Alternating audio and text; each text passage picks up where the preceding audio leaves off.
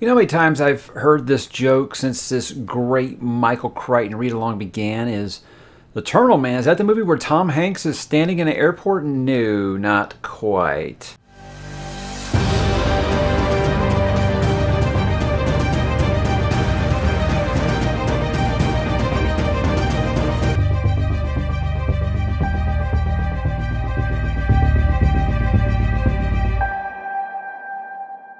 Hey, what's up, bookworms and Michael Crichton maniacs? Mike back again today to talk a little Michael Crichton with his 1972 story, The Terminal Man. I am reading out of this collection of the first 3 books he released under his own name because, well, damn it, those hardcovers are very, very pricey. So this is what I settled for. But this is the second novel released under his own name as we continue the great Michael Crichton read-along here. This is the second book in that offering. I read this for the first time when I was 15. I remembered enjoying it, and but this time I felt like it was kind of the same. It's not one of my favorite stories of his, but again, I feel like the worst Michael Crichton sometimes, and I'm not saying that's what this is. I'm just saying a not so great Michael Crichton is probably better than a lot of other novelists' best stuff. So let's talk about this one. I think after Andromeda Strain kind of made Crichton a household name at this point. For me, I felt like even before I had read Michael Crichton, I had heard of Andromeda Strain, and that's when I was, a preteen, because I read that way earlier than I read this one in the summer. I guess the fall of 1993 was that first time that I read this. When Michael Crichton first became endeared to me during that freshman year, new city, didn't know anybody, no friends, huge library, and I was introduced to the world of Crichton and King and Anne Rice, and that's kind of what began this whole bookworm thing. But guys, let's go ahead and talk about The Terminal Man by getting into what is it about. Now, Harry Benson suffers from violent seizures. So violent that he often has rage blackouts when they take hold. Now, shortly after severely beating 2 men during an episode, the police escort Benson to a Los Angeles hospital for treatment. There, Dr. Roger McPherson, head of the prestigious Neuropsychiatric Research Unit, is convinced he can cure Benson with an experimental procedure that would place electrodes deep in his brain's pleasure centers, effectively short-circuiting Harry's seizures with pulses of bliss. Now, the surgery, known as Stage 3, has never been successfully administered, but McPherson thinks it's worth the risk despite what could be the possible fallout. And spoiler, guys, don't think that that's actually true.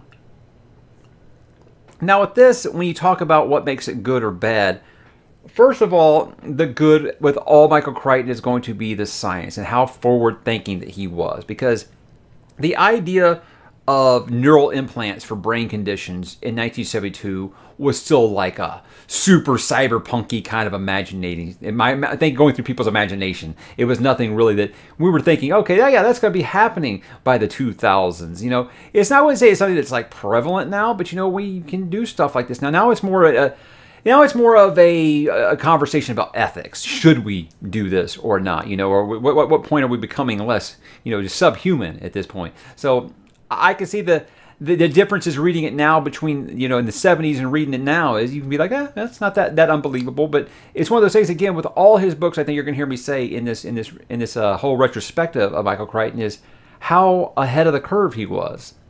And all these things. Because like always, you can fact check the science in his books and you can be like, yeah, he did his homework. And a lot of the things that it seemed like he was kind of using a hypothesis for have very much become true. So again, like I said, I don't feel like where people are walking around, oh, I don't have seizures anymore because I get these blips in my brain for these neural implants. We have messed with electrodes in the brain and things like that. But again, I'll leave that up for you to research like I did.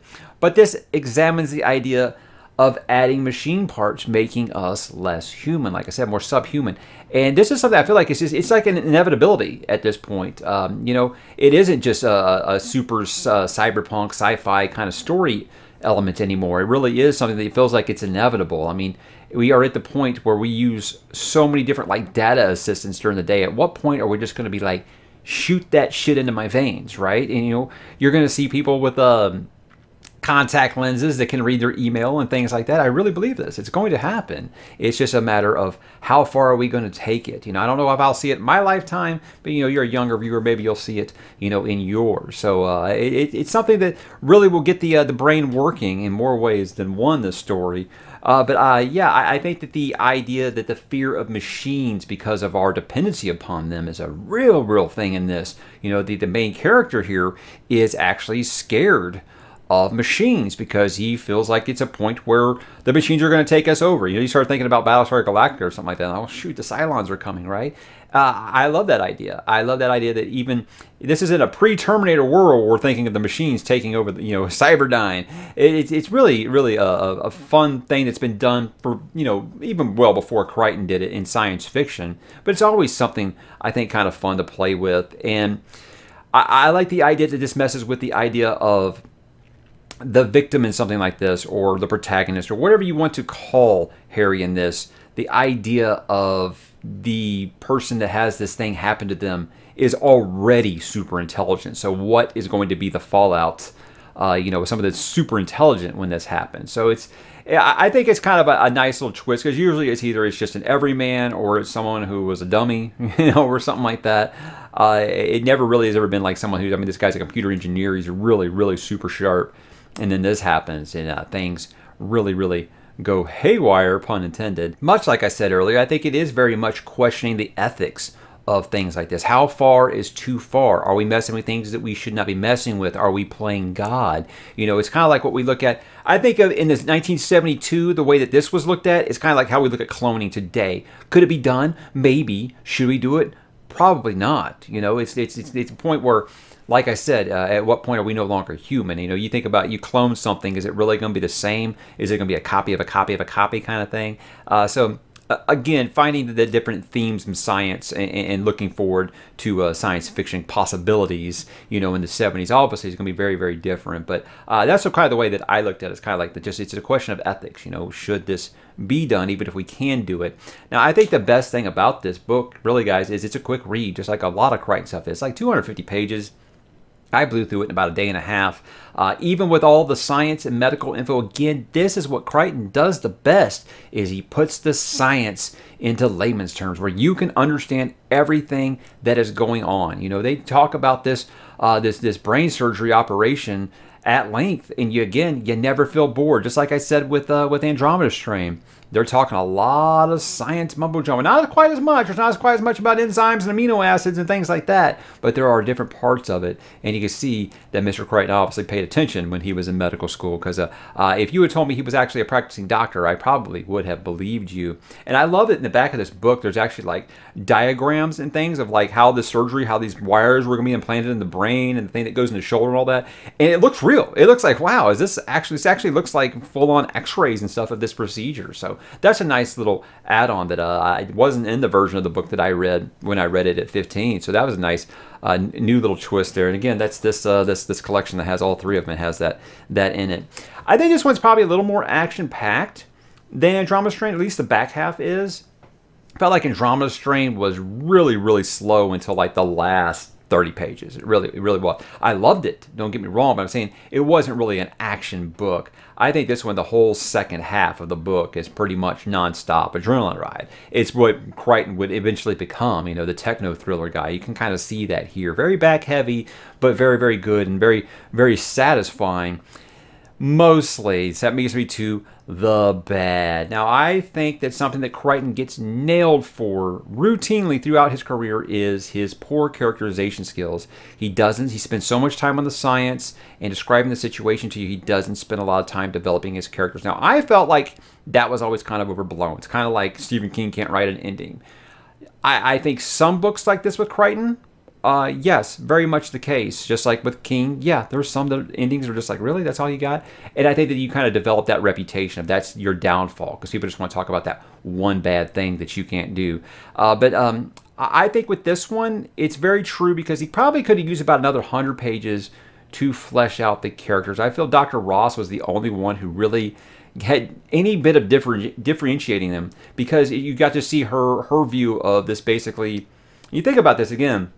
this is Hospital in the 70s here. It's very much a boys' club, and she's basically looked down on because she's just a psychiatrist and things like that. But yeah, it's very, very much from her view, you kind of see how she's treated differently just because, you know, she is a female in this situation and stuff. But I really feel like she was the only one that you can really get anything of knowing anything about her besides Harry. You know, I don't feel like you know anything. I don't think you can really differentiate any of the doctors in this. They're all just like doctors. It's something that he got better at as it went along, but again, 250 pages, he really didn't take the time he needed to develop these characters. Not even as well as he did with the four in the group in Andromeda Strain. So a step backwards in that regard, a step forwards, I think, with the whole techno thriller kind of ideas and things like that. Another problem.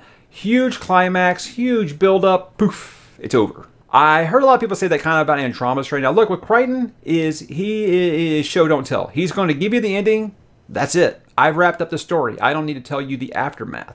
That's something very, very normal. With this, it literally is like, wow, I mean, am I missing the last chapter? It really, really is sudden. It really is. But again, I don't think that really either of those things really take away from this book. It's a fun little read. It's nothing you're going to be, you know, making like a top 10 Michael Crichton characters list. No one from this book is going to make it probably. But again, the science is great. The action is really, really good. The suspense is phenomenal. And again, I think you'll just flip through the pages like really, really quick, especially this back half. Let's talk about why you should read it. As with all things Crichton, like I said, I love that he is able to put the science in a language that everyone can understand. It doesn't matter how much. I mean, like, guys, I struggled in biology.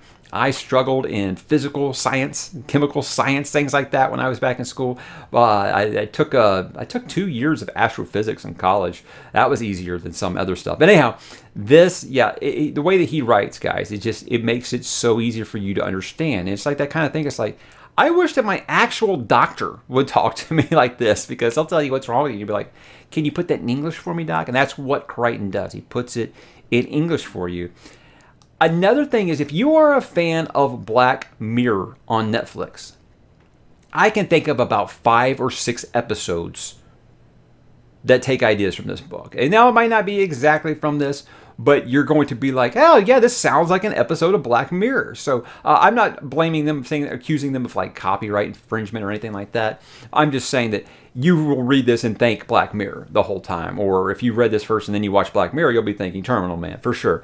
Because they love to mess with the brain on Black Mirror and things that we should not be doing with our brains probably. But I definitely feel like they borrow heavily from this, whether that is the case or not. It's a terrific palate cleanser, guys. Look, I was broken after I finished book 2 of the Malazan Book of the Fallen. And I was like, I cannot read another fantasy book right now. So I picked this up. It felt great to read this, you know, real quick, a day and a half after I finished that Malazan book, and it really kind of got me over that little slump I was in there. So again, if you're looking for a palate cleanser, man, Michael Crichton is one of the best to do that. If you're, especially these early ones, if you're not looking for a book as thick as like a Stephen King or something like that. 250 pages, man. It's in and out before you know it. Quick 2-day read, and it'll stay in your head for a couple of days, and just make sure those wires aren't connected, right? So if I have any final thoughts, guys, look, it's not a bad book by any stretch. I mean, this is Crichton after all. He didn't do that. He didn't write bad books ever. But I would say it is kind of a sophomore slump, because when you can look at it historically, it is sandwiched between 2 great books. Now, in my memory, The Great Train Robbery, which is the book that we'll be doing next month for April, The Great Train Robbery is really, really fun. And I love Andromeda Strain. So in my memory, this sandwich between those two is kind of like the less attractive stepbrother, but you know, you wouldn't kick him out of bed, that kind of thing. It's a fun story that I think that you will enjoy. But just like when I made my top 10 list recently for Crichton, I don't think this will crack into your top 10 Crichton stories. It's just, again, it's so short, and it lacks a lot of character depth, I think. But again, if you're looking for something just to be not a heavy commitment or anything like that, you got some time, you got a couple of days before you want to read something else, I definitely think this will fill in the blanks for you. He was still kind of, finding his feet as an author, I think, and his character work still had a long way to go. And if I recall correctly, I think Eaters of the Dead was the first one where I really started to think, okay, his characters are getting much, much better. Even though I like the pair in The Great Train Robbery, and we'll talk about that one next month. So I'm going to end these like I do with it. When I do with Stephen King, I talk about multiverse connections. Since Crichton doesn't have a multiverse, his books are fully standalone. What I'm going to do is look at his adaptations, because I feel like no author has been adapted as much as Michael Crichton, except maybe Stephen King. It feels like he is the only other one who everything he ever wrote, like seriously, as soon as it hit the stands, the rights were snatched up by a movie studio somewhere. So with this one, 1974's The Terminal Man, directed by Mike Hodges. And the funny thing about this is I did a little research about it. Apparently, Michael Crichton was picked by the studio to write and direct this. Now, here's the thing. You might be like, wow, really? Michael Crichton was actually already working with Hollywood at this point. He was a couple years still away from making Westworld, I believe, if I have the years right here. So Westworld, that show you guys like on HBO? Yeah, that stemmed off of his idea in the movie that he directed in the 70s with Yul Brynner. Really good, by the way. But he actually turned in his screenplay, and apparently the studio didn't like it. And he's like, so it's like the book? Or, to the day, the latest comments he had before he passed away, I don't want to say to the day, obviously, he was still saying that he didn't feel like the studio gave it a chance. And then I looked at the studio. Of course it's Warner Brothers. They've always been like this, right? So they didn't like his script. The problem with this movie for me is it feels like two different directors. The first half of the movie feels very faithful to the book. It really feels like a medical drama. Once you get to the part where you get to the techno thriller, movie completely changes. It seems like it starts just going for a complete artsy, art film. It's really what it feels like. It's really just like depending on these white colors on red backgrounds and things like that. The cinematography completely changes. It really just feels like they tried to make it something that it wasn't. And you'll see, guys, this is what starts to happen to Michael Crichton adaptations. Andromeda Strain, super faithful. Every other Michael Crichton adaptation, not. And it seems like it started as early as this one. This is my first one, my first time watching this one. But yeah, it feels like they read the first third of the book and they said, let's start filming, before they knew what was going on. So look, the second half of that movie is not faithful to this book in the least. And in my opinion, it's kind of dog shit. My wife hasn't read the book. She watched the movie with me and she was like, I don't even know what's going on half the time, and the other half, I just don't care. So it would be a big fat do not recommend for me. Yes, definitely read the book. If you're like me and you want to just watch all the adaptations afterwards, sure, watch it, but you're not going to be satisfied, I think, like you were quite with Andromeda Strain, which was like to the point where it was like reciting lines of dialogue straight from that book. This one, no. After about the 45-minute mark, it does like its own thing. And it is not what I read, like, at all. And the ending is just like, what in the world is this crap? So, again, you'll hear me say that a lot with these Michael Crichton adaptations going forward. I hope you guys will join us next month for The Great Train Robbery. I think it's just as short of a read as this, and probably even quicker. In my memory, this is very Butch and Sundance, just real page-turner. You're going to have a blast with it. This is when I think he first kind of veered, maybe not so much away from the medical and the science, and really just got into the adventure, and it's really fun in my memory. And I can't wait to see if it is the same way. So guys, if you read The Terminal Man, what did you think? Drop in the comments and let me know, and I hope to talk to you next month for The Great Train Robbery. I'll talk to you there.